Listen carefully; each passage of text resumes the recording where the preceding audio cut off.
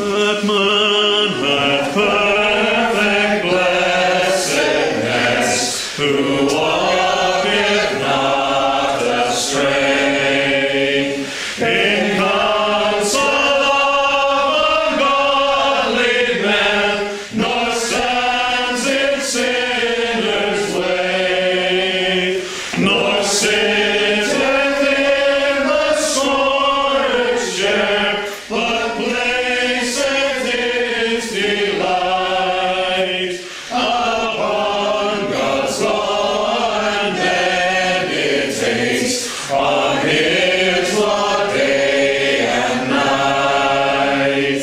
He shall be like a tree that grows near planted by a river, which in his season yields its fruit, and his leaf fadeth never.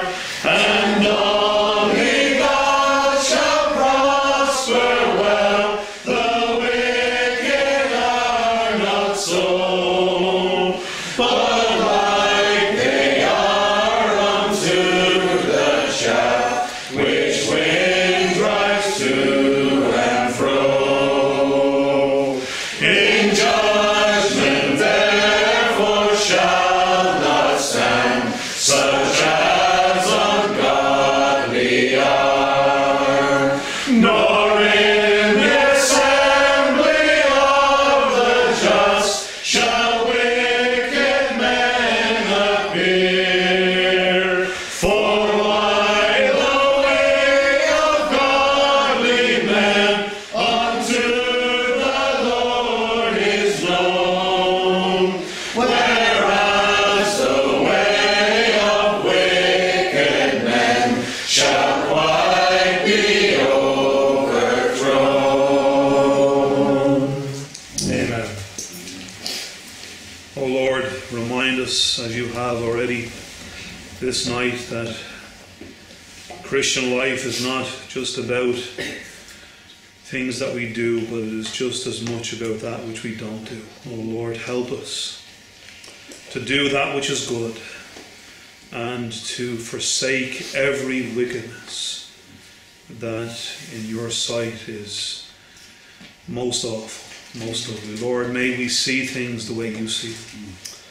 May we see sin with the spectacles of God, and may we learn to live as members of his family.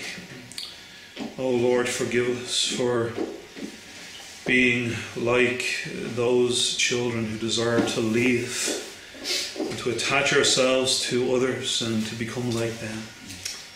Oh Lord, sanctify us by thy truth this night.